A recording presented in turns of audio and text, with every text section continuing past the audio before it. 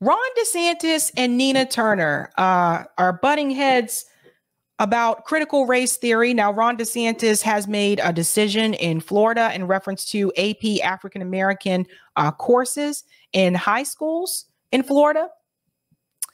And Nina Turner is obviously against his decision. But before we get into all that jazz, let's start off by defining critical race theory, because there seems to be some misconceptions about what CRT actually is. So what exactly is critical race theory? Let's dive into this bad boy.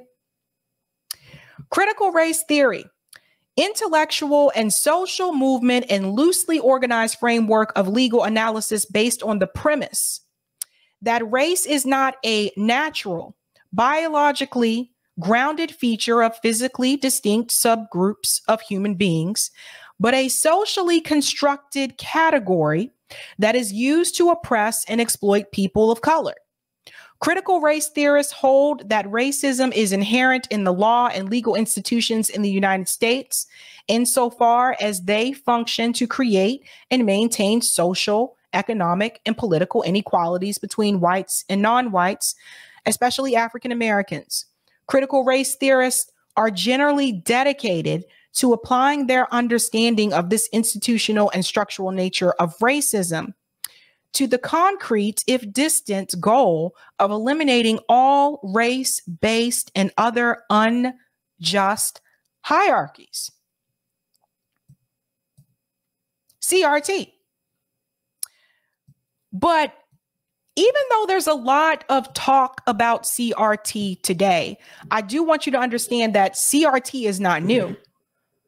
It's just more popular now.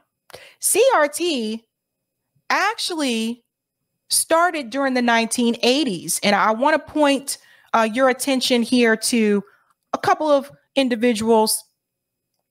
This is Dr. Kimberly Crenshaw.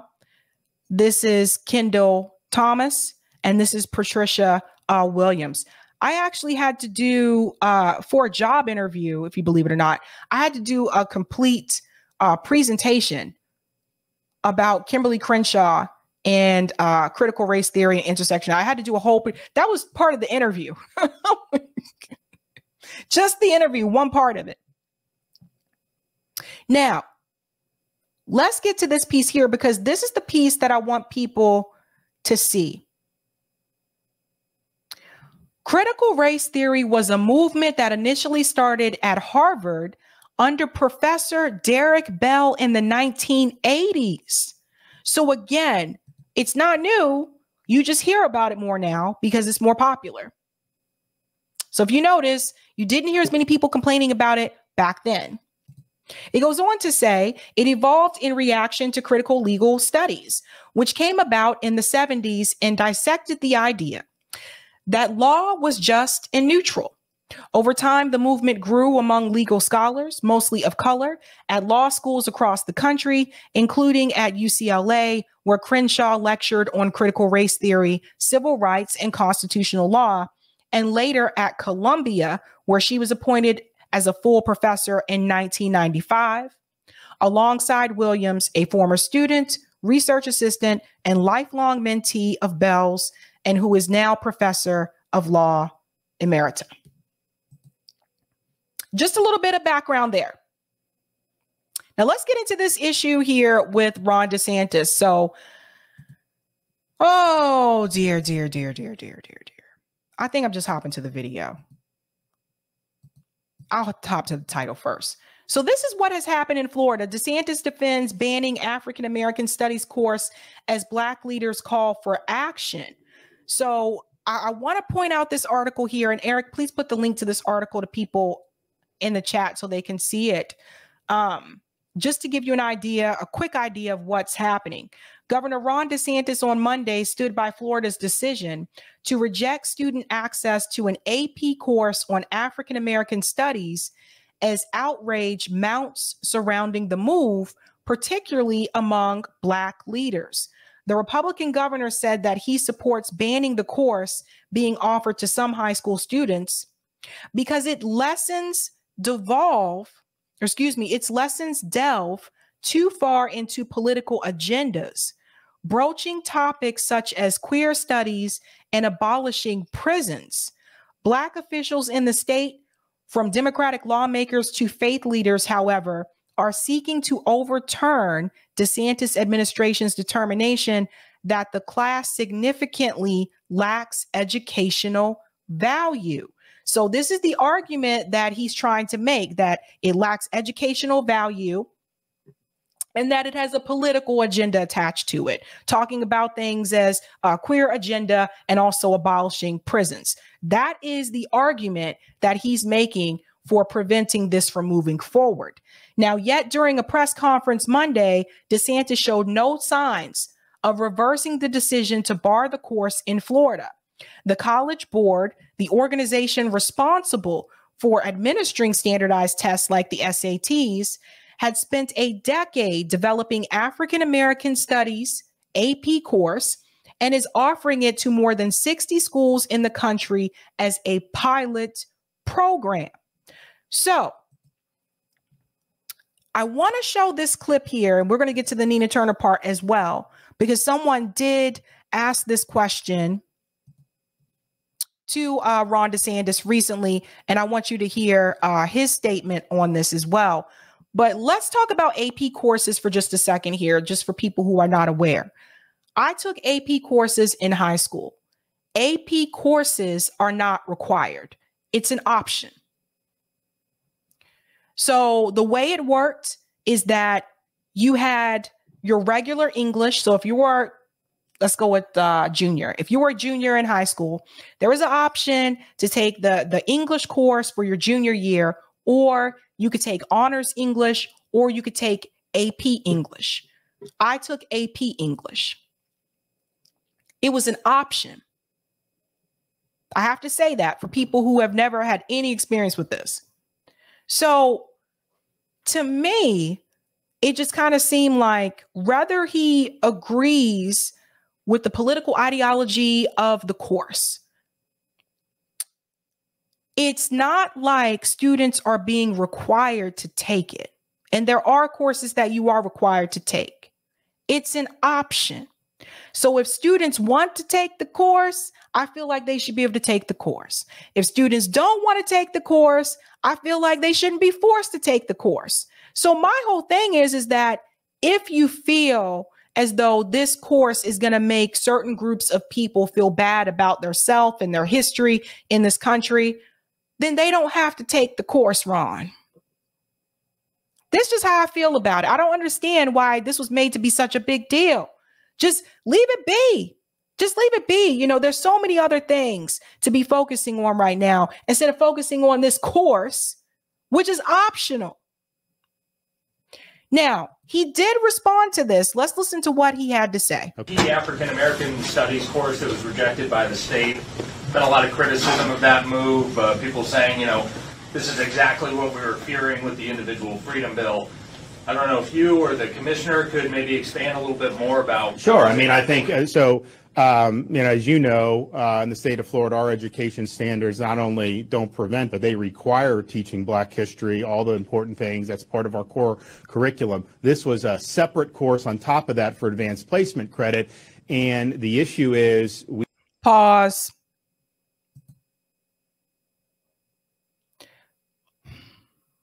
Let's talk about the Black history piece for a second. If you have not attended a Black school, chances are the only time that you learn about Black history is in February during Black History Month. Chances are. And that's not enough time to go in depth. It really isn't. But you learn about European history all through high school, all through middle school. This is part of the problem. And I've said this before, like Black history should be taught throughout the whole year, along with all the other history that you learn. So to limit it, unless there is a chapter on slavery, unless you hit that part of the history book where you're talking about slavery, unless you hit that part of the history book where you're now talking about the civil rights movement, for the most part, a lot of times in some of these schools, it's not even touched on in a way that is actually meaningful. It doesn't go far enough. It doesn't go deep enough. I can talk to people that I know that grew up in Maine where they told me in Maine, it's not even required. So this is a part of the problem. This is one piece I think I do agree with Morgan Freeman on when he said, why is it a separate thing? Why isn't just taught with all the rest of the other history instead of trying to condone it to just one month? So that's part of the problem. Let's go on. Let's go back because he was starting here. Sure. I mean, I think so. As you know, in the state of Florida, our education standards not only don't prevent, but they require teaching Black history, all the important things. That's part of our core curriculum. This was a separate course on top of that for advanced placement credit. And the issue is we have guidelines and standards in Florida. We want education, not indoctrination. If you fall on the side of indoctrination, we're going to decline. If it's education, then we will do this. So then how was the course even able to pass? If it doesn't meet the requirements, how was the course able to be designed in the first place? Do you see what I'm saying? Because when you create a course, and I know this, having worked with faculty on this as well, when you create a course, there are certain requirements that course has to meet. So how was the course approved in the first place? They said it took them 10 years. 10 years to create this course. We're going to decline. If it's education, then we will do this course. So when I heard it didn't meet the standards, I figured, yeah, they may be doing CRT. It's way more than that.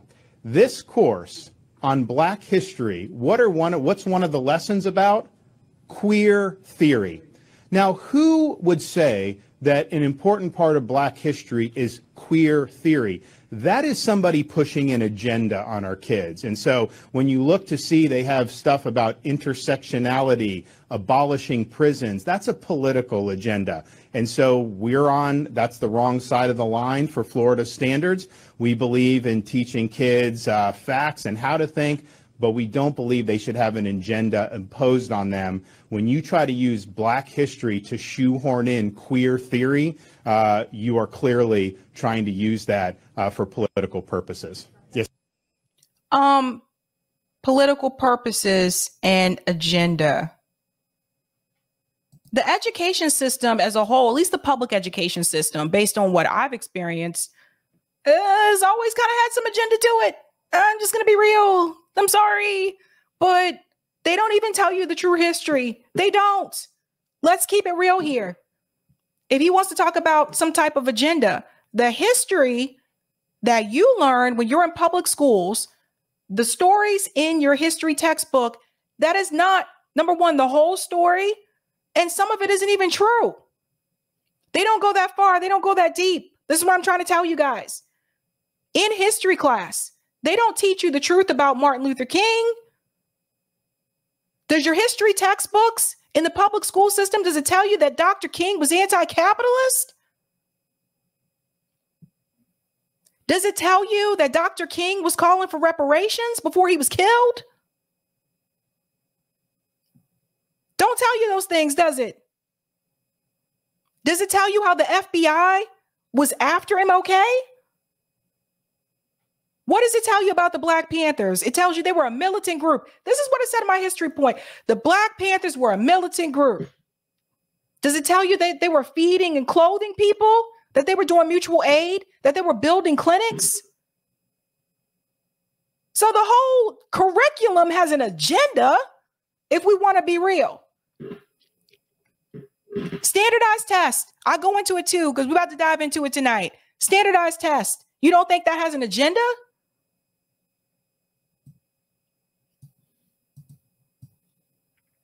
The curriculum, which is approved by the school board, has an agenda. There are certain things that they put in and there are certain things that they keep out. Even when it comes to literature, for those who are English teachers, there are certain books that you're supposed to teach that are part of the curriculum, and then there are certain books that should never hit that classroom.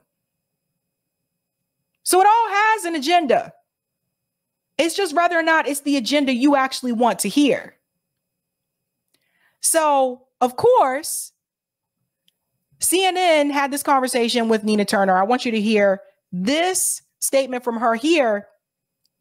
Now, shout out to Case Study QB because he clipped this. Case is always doing the thing. This is part one. So we're going to play part one first, and then we're going to dive into part two. But let's get started with part one. Here we go. Okay. Missouri wants to ban critical race theory in schools, even though this is an important part. They want to ban it in schools, and teachers say it's actually not taught in grade schools. So I wonder, why do you think it is that governors and legislators are moving in this way and pushing back against what they are calling a woke curriculum? Well, it's a dog whistle because it's not taught in K through 12 educational classrooms. We know that critical race theory is primarily taught in law school, and it is a way to look at the legal constructs of this country, that race is a social construct, and that social construct is not just about individual biases or prejudices, that the whole notion of racism is weaved into that. And we know that Professor Kimberly Crenshaw and some others came up with that and primarily taught in law school. So it's a dog whistle, and they are talking to, it just boggles my mind. It seems like conservatives always want to make a false equivalency,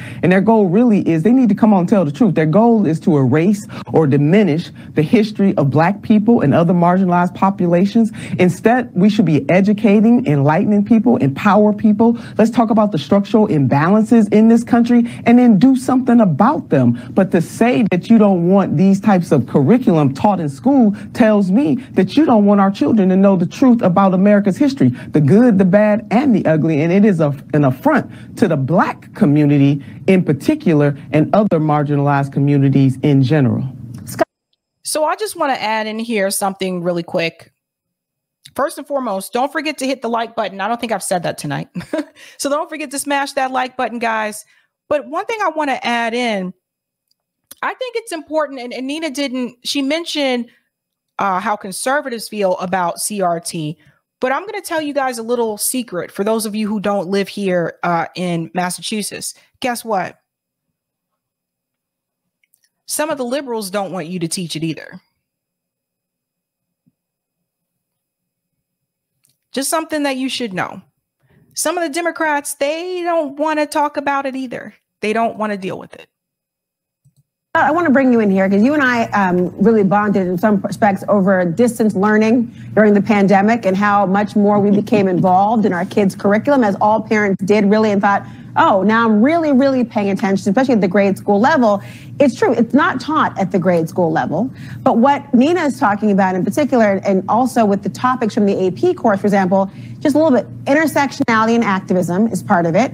Black queer studies was part of it, movement for Black lives, Black feminist literary thought, the reparations movement, Black study and Black struggle in the 21st century. These are some of the topics from the AP course in African American studies that Governor DeSantis does not want to be taught in the schools. Do you agree with Nina in the sense that this is a dog whistle and an attempt to erase or whitewash history?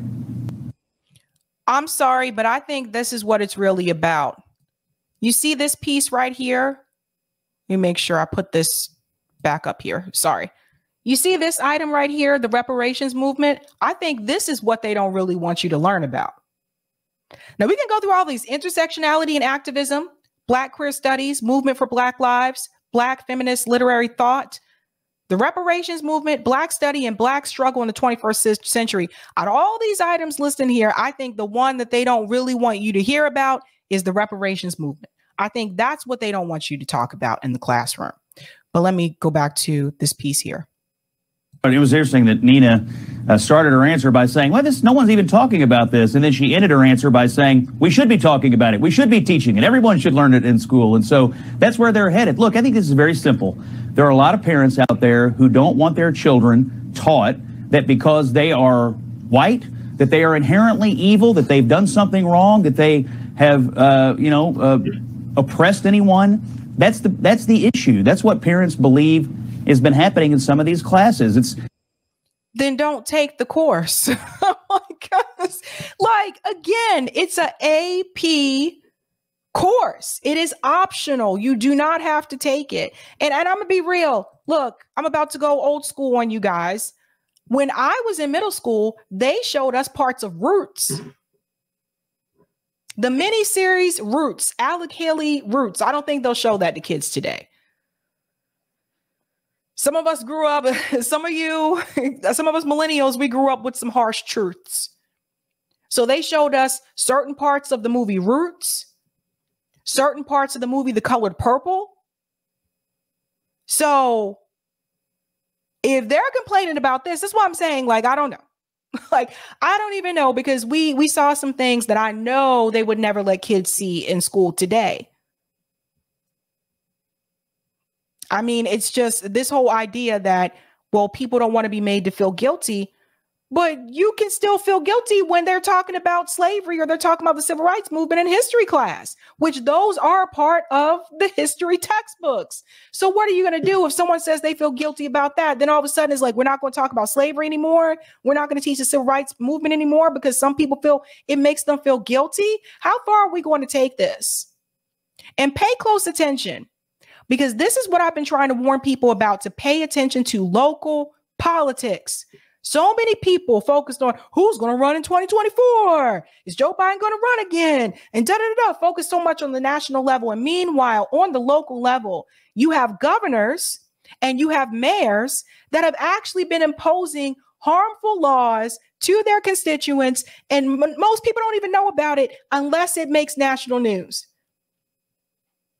I'm sorry, but people are not paying attention to what's happening with their local politics. And you need to pay attention, because it turns out who you vote for governor, that actually matters.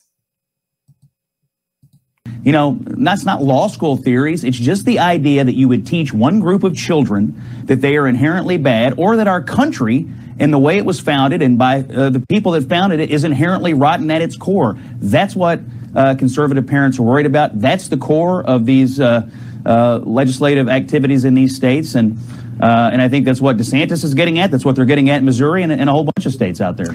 You know, I want to bring you back on that, because the idea of belief is harkening back in that conversation of what people believe is happening, and the idea of almost building off of the assumptions of what it actually means.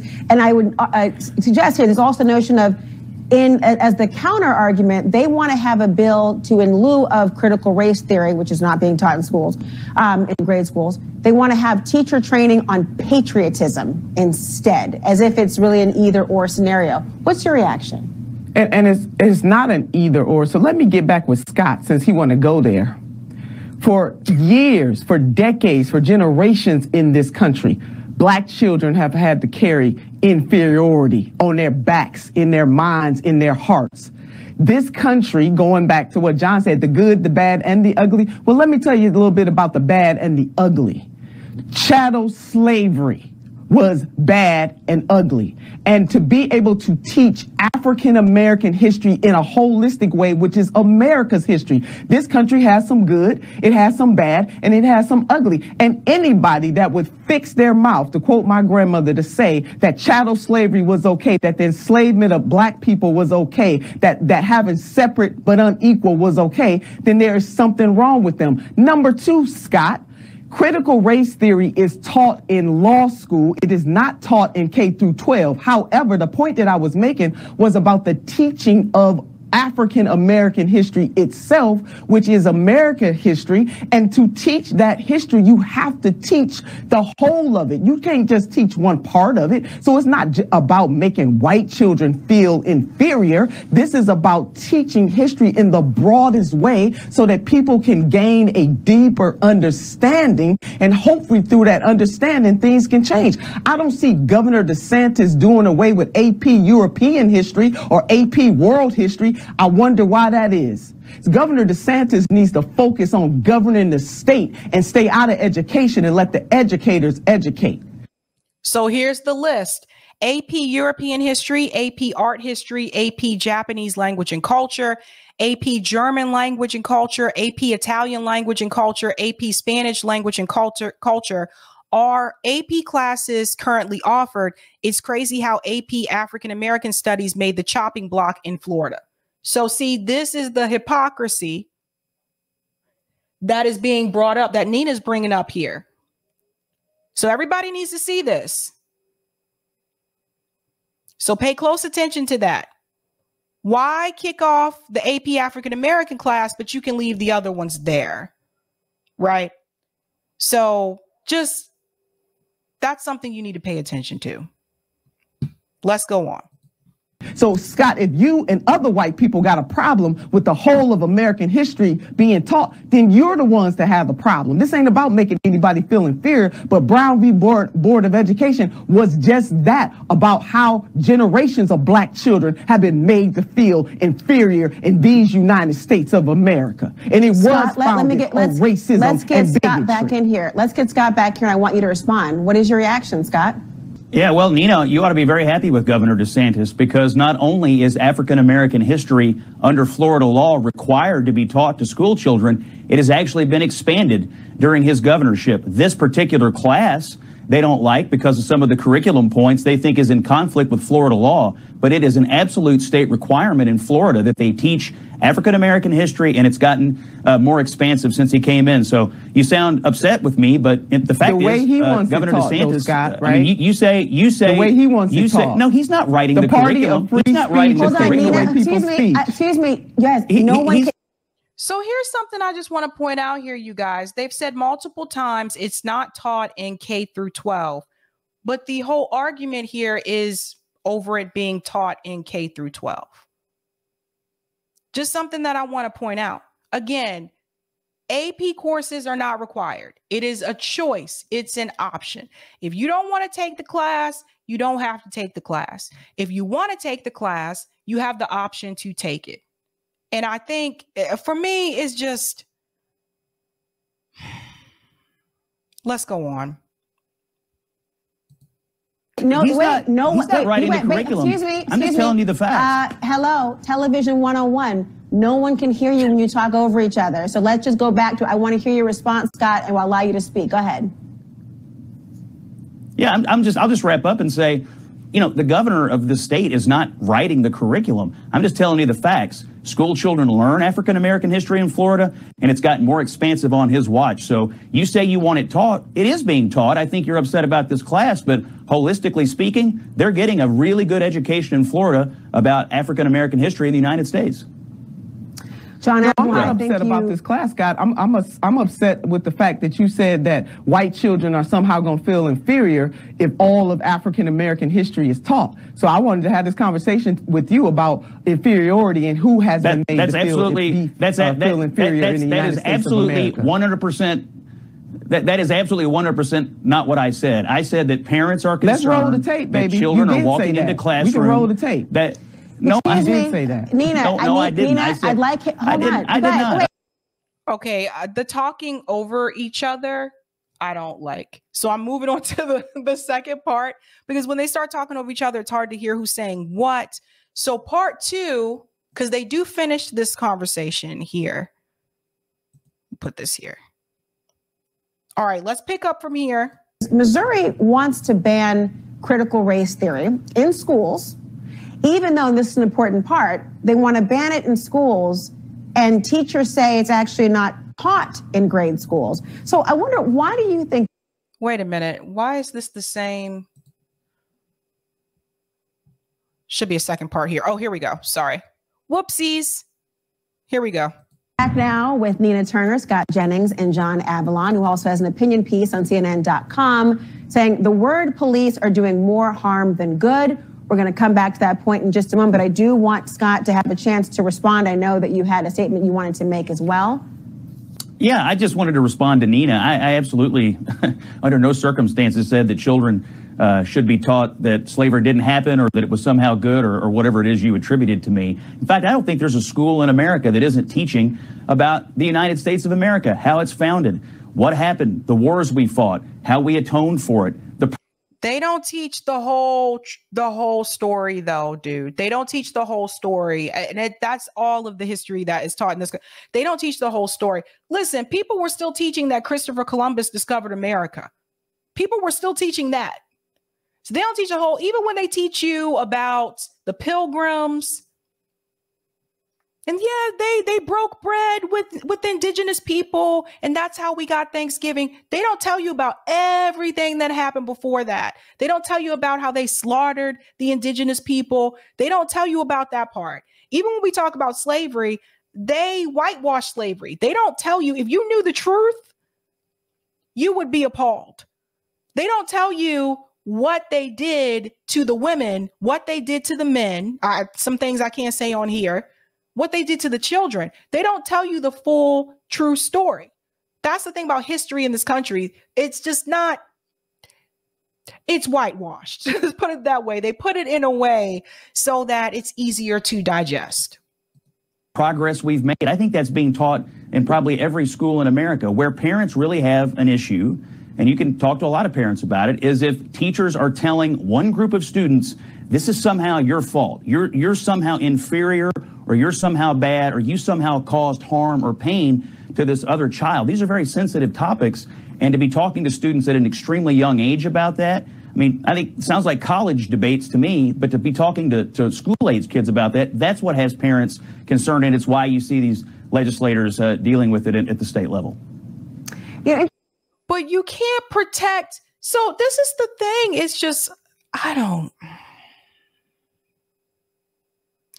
it's like parents today, and not all of them, but there seems to be this recurring theme with parents today, where it's like they want to protect the kids from everything. Like, I don't want my kid to feel bad. I don't want my kid to have to deal with obstacles. So I'm going to be a lawnmower parent. And I'm going to mow those obstacles out of their way.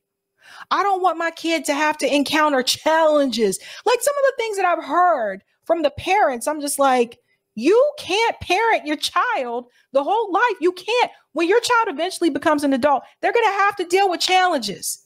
They're going to have to deal with, obstacles. These kids are going to have to deal with the fact that someone is going to say something to them one day, and it's going to make them feel bad. Nowadays, it's just, you can't say anything anymore. You can't, certain things you can't watch. Everything is just so tone policed, and it drives me crazy. We can talk about that on Call In tonight too. It's so extreme now. I'm sorry, but I'm a millennial, and we said a lot of things and we did a lot of things that you can't even say today. Aye. Interestingly enough, and John, I want to bring you in here as well, and Nina, interestingly enough, I don't know of a lesson that actually does that precise notion where they are telling and singling out students to say, you are the problem, you are bad. I mean, there's a Taylor Swift song of, hi, I'm the problem, it's me. They may be citing that lyric, but that's not what's happening in many classrooms. But John, on this point, why is this perception not held when we learn, say, about the suffrage movement and women voting? I rarely hear an argument that someone makes about men collectively as a gender feeling as though they're alienated and targeted when we talk about women's rights in this country. Why do you think the element of race, John, inserts a very different dynamic and nuance that has conversations like this? She actually kind of answered her own question, maybe not realizing that she was answering that question. When she brings up the women's suffrage movement and she says, why doesn't that make like men feel guilty the same way it does when you bring up like the concept of race? Well, you have to remember who was a part of the women's suffrage movement. The women's suffrage movement was white women. It was not black women. So when she mentions the race element, that's why I said she kind of answered her own question in a way. When she mentions the racial element, the women's suffrage movement is still centered in the white community. That was white women that did that movement. When you're talking about something like slavery, you're talking about like civil rights, this is different. This is different. So I think we have to keep that in mind, because I've seen people make that comparison before about the women's suffrage movement. That was a movement with white women. So even when you think about the racial aspect, it was still something that was a part of European culture, because that was something that white people did that was good, not something that white people did that was bad. We're going to move on to Nina. Oh, no, let him say what he's going to say. Then I'll move on to what she said. Well, Laura, that's because the original sin of slavery is a stain that spreads through American history. And you can't understand American history or American political history without dealing with race. It's a fundamental fault line. And it's not just Brown v. Board. I mean, up until, the mid 60s, there were, a lot of schools that whitewashed slavery. And didn't want to deal with the civil rights movement. Now we've got a more integrated understanding of American history being taught. Some folks, that makes folks feel uncomfortable. Some folks on the left would reduce it to identity politics tropes that, take it too far. And by the way, I do think we should be teaching civics education, and I don't think there's anything remotely right-wing about that. We need to return to liberal values and a sense of shared civics. I grew up thinking that everybody had to take civics. Like, I had to take civics. It was required at my high school. You had to take it your freshman year. And then as I got older, like when I went to college, I realized my friends didn't have to take civics. So I had to take it. We had like mock debates and everything, like when I was in high school. Granted, I was part of the debate team, but in my civics class, we had a mock debate. There were some of us in the class that were a part of the jury. There was the defense, there was the prosecutor. So we had like the whole, I remember that was like really fun. I remember that, thinking back on that, but it did hit me when I went to college that not everyone was required to take civics. And so I think that explains a lot of things as to why some people just don't understand how the government works in this country. But it's when the extremes hijack these debates and run roughshod over any liberal values or allegations of free speech that things start getting balkanized again. And you have to understand it in the context of American history. So when there is this intense pushback on the teaching of a more integrated view of American history, you got to understand it in the context of American history. And that's why folks should be right to say, hold on, you're resurrecting some ugly old ghosts that we saw play out at different periods in American history. We need to understand those history in order to transcend it ultimately. You have a piece on CNN.com to the point about the idea of white. Let's get to the piece here that Nina says. So this is also I don't want to get into the Latinx thing. It's like I said, it's like, I thought there was one more thing that Nina said here. I could be wrong. Okay, let's do that part. Sorries. It's just, you don't know what to say these days. Here we go. I mean, there's some false equivalencies here, but as far as Governor Huckabee is concerned, Arkansas is one of the poorest states, one of the worst states when it comes to childhood poverty rates.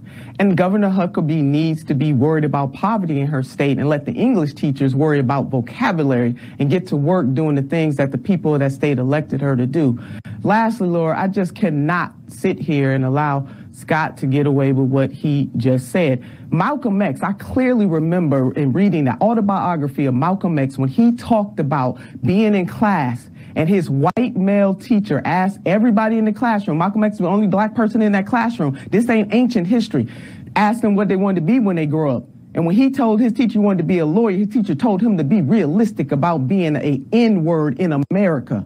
So do not sit here and act like America has totally atoned, because it has not totally atoned for its original sin. And why can't we just have that conversation? As far as the word police, I agree. A lot of these people have too much time on their hands worrying about that kind of stuff. That's not where it is. How do we help people live better and richer, more enriched lives? That should be the major point here.